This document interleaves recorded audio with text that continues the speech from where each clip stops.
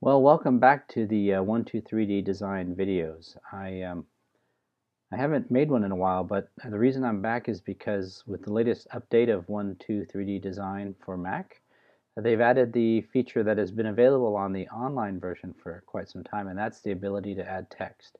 So I'm going to show you, this video should be fairly short. I'm just going to show you how to bring it onto the screen, onto your work plane, and then how to extrude or how to bring it up to give it 3 dimensions. So I'm going to click on text, and then I'm going to click somewhere on the screen here one more time. And what you're going to see is a text window opens up that tells you what the words are. Currently it's just the word text. I'm going to change that to hello. It allows you to pick a font. I'm going to pick something like Century, which is a fairly common font and nice and thick. And then it's going to also allow you to pick size. And so I'm going to make this a little bit bigger, 20 millimeters. And that's what that height is the height from the bottom to the top of the letter if you were looking at it straight on. So that's all you need to do. There's an ability to change the angle, and that's this angle here. In this exercise, you really don't need to do that because I'm just starting off with a word. If I were placing the word into an existing object, then I might want to adjust the angle to fit the object that I'm building. But in this case, I'm just going to leave it as is, and I'm going to hit OK. And once you hit OK, you'll notice, as with every object in 123D design, when you click on the object, you're going to get the gear. That's going to allow you to do more steps or take further steps. And in this case, there are only 4. One is to edit, to go back and change that text. So if I wanted to change it from hello to goodbye, I would do that here. You could move the text. In our little example here, we don't need to move it anywhere. You might if you were bringing the words into another design, though. There's extruding, which is what we're just about to do right now. And then there's exploding. And what exploding does is it takes all these components that are currently one word and breaks them up into all individual pieces. And that would be good if you were doing different things with the different letters. So in this case, we're not doing that.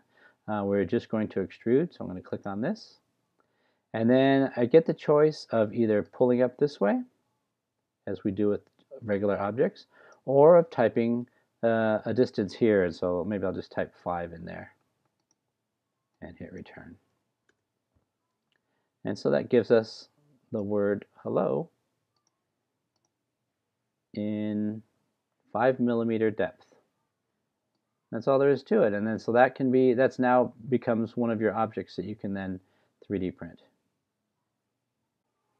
One last thing that I did want to show you was if you did want to add text to an existing object. So what you see in front of you right now is just a simple block, and what I'd like to do is add some text to one of its sides. And what happens is when you click on the text tool up at the top, when you then hover over the object, it would allow you, what it's doing is it's moving the work plane depending on where your mouse is. So if I wanted words up here, then I would just click here. If I wanted words off to the front, I would just click here. And that's what I'm going to do in this case. I'm going to click one more time.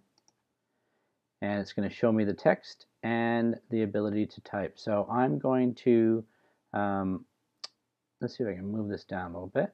And I'm going to type the word hello again. And I'll just leave it the same font at this point, same bold and italicized, and I'll leave it at 10 point. And I'll hit OK. The work plane goes back, the grid goes back to where it was originally, but now I have the word hello sitting on this object. And this is a 2-dimensional hello, meaning it doesn't go in or out, so right now it's just sitting there waiting to be extruded.